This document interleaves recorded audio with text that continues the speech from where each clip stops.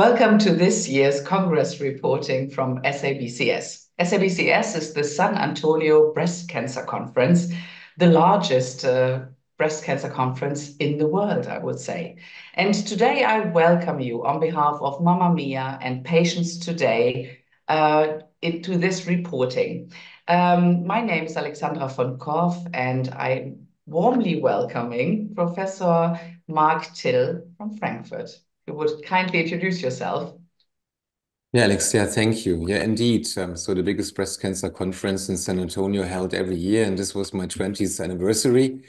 My name is Marc Thill. I'm heading a department of gynecology and gynecologic oncology in Frankfurt at the Agaplesion Markus Hospital. And for the reason that we focused on breast cancer and malignancies, of course, I have to attend the SABCS, and therefore we are glad to report about the meeting. This is a disclaimer you have to recognize first, and afterwards conflicts of interest, and Alex and me, so we made our choice regarding HR positive, HER2 negative breast cancer. That means hormone receptor positive. And the first abstract we want to talk about is a German study. It's the ADAPT main phase study. So this is the name. ADAPT is an umbrella project. Taken all the subgroups into account that we treat in breast cancer. And this study is about hormone receptor positive, HER2 negative breast cancer. So this is the patient population that these data are relevant for. And this is very briefly the study design. Originally, the study consisted of more than 5,000 patients. Every patient had to have an indication to receive chemotherapy. That means the patient was at risk of recurrence to get a chemotherapy by indication. But this data that has been presented in San Antonio just took into account the chemotherapy patients that really got chemotherapy, nab-paclitaxel on one side and paclitaxel on the other side, followed by epirubicin and cyclophosphamide. So the story in these days was what is better, nab-paclitaxel or paclitaxel? Primary endpoints were disease-free survival and invasive disease-free survival. So again, more briefly, it's the story, what is better, paclitaxel or nab-paclitaxel? To talk about the difference, so nab-paclitaxel is bound to human protein albumin. So this is a transport protein to bring the chemotherapy better in the cancer cells. So therefore, the chemotherapy itself, so the dose, can be much higher inside the cell when nab-paclitaxel is used. Unfortunately, nab-paclitaxel is not approved yet for this indication. It was developed a bit slowly, but well, never mind. We use nab-paclitaxel for these patients suffering from a hypersensitivity reaction due to paclitaxel.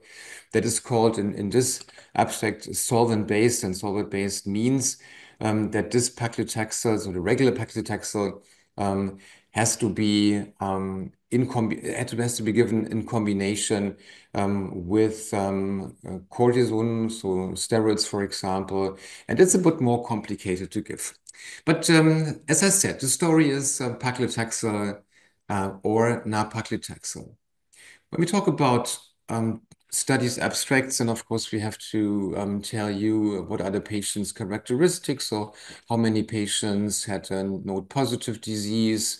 In this case, you see that 1 up to 3 positive lymph nodes.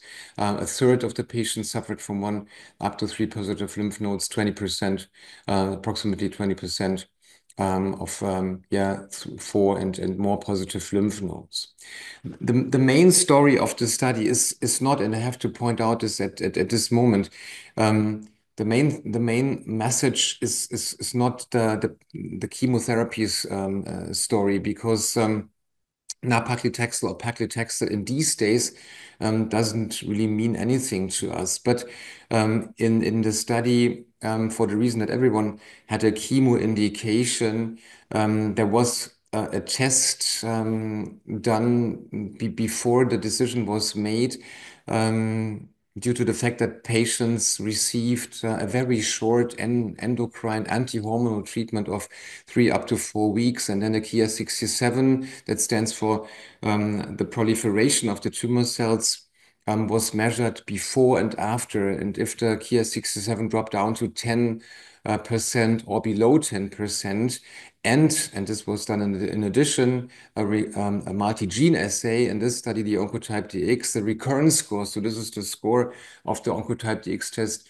When this score was below 25 and the patient responded to this short anti-hormonal treatment by measuring Ki-67 of 10% and lower, then these patients didn't receive chemotherapy. So this is something that was really practice changing, and this is embedded in algorithms of the AGO breast working group in Germany in these guidelines. So therefore, I have to point this out. So this was what was really practice changing coming from that study, and this is illustrated in this slide a bit, that you understand what. It's maybe a good idea at this point to emphasize how important testing is, genomic testing, genetic testing, any testing, because then you might actually avoid the chemotherapy.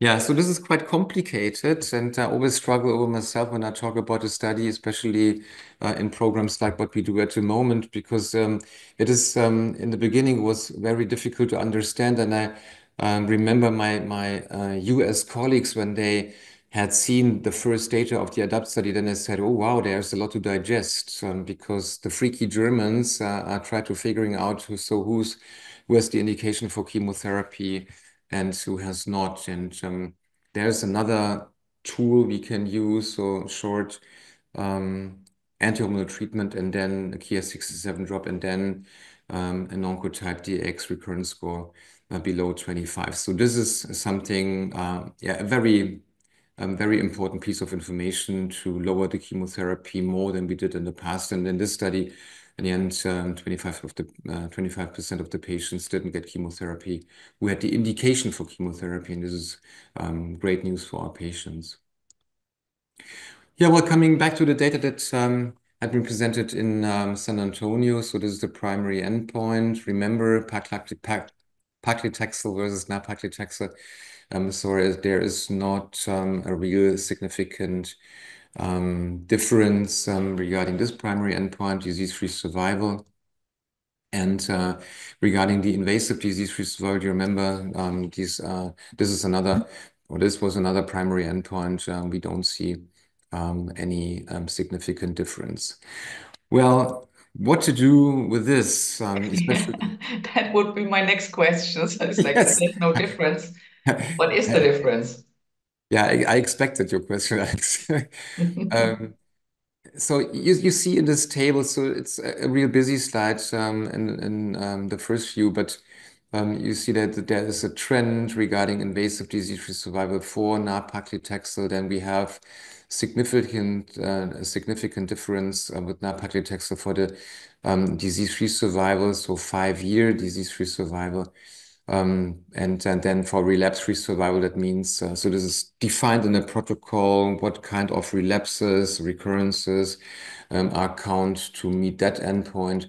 But you see that is more important, I think. So the distant disease-free survival, so the avoidance of any distant metastasis and the overall survival was not changed in a significant way. So nab-paclitaxel didn't really that benefit we Mm. expected for that.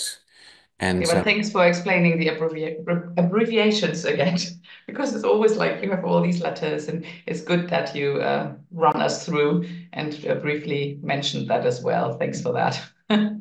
yeah, and very so we didn't do that in a German version, but if we look down to the last 2 lines, then we see that there's a subgroup of patients having a recurrence score for less than 25. That means this is the not high proliferative tumor that is maybe not so or can not be so affected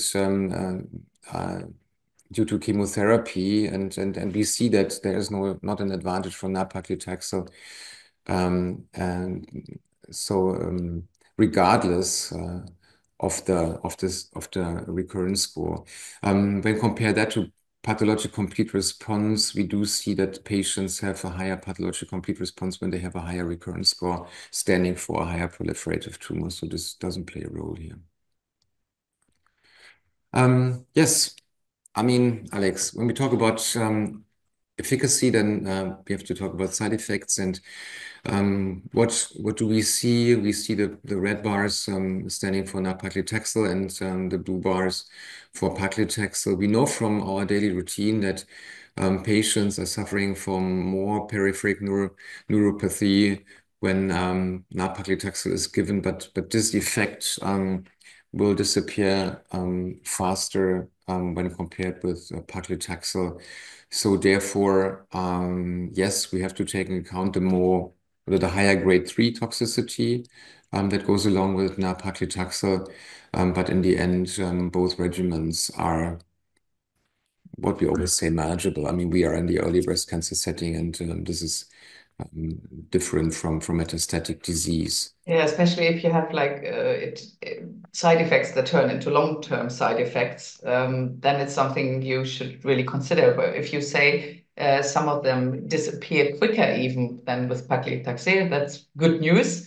I think for a while, some people are happy to tolerate it. But what if it goes into a long-term side effect? And if there's no difference between paclitaxel and nab-paclitaxel, then why risk to have long-term side effects? Yeah, you're right. So going along with data, we are not presenting here, but we are able to discuss them very briefly. So there are other studies where nab-paclitaxel has a benefit regarding efficacy when compared with paclitaxel, especially in a neoadjuvant setting.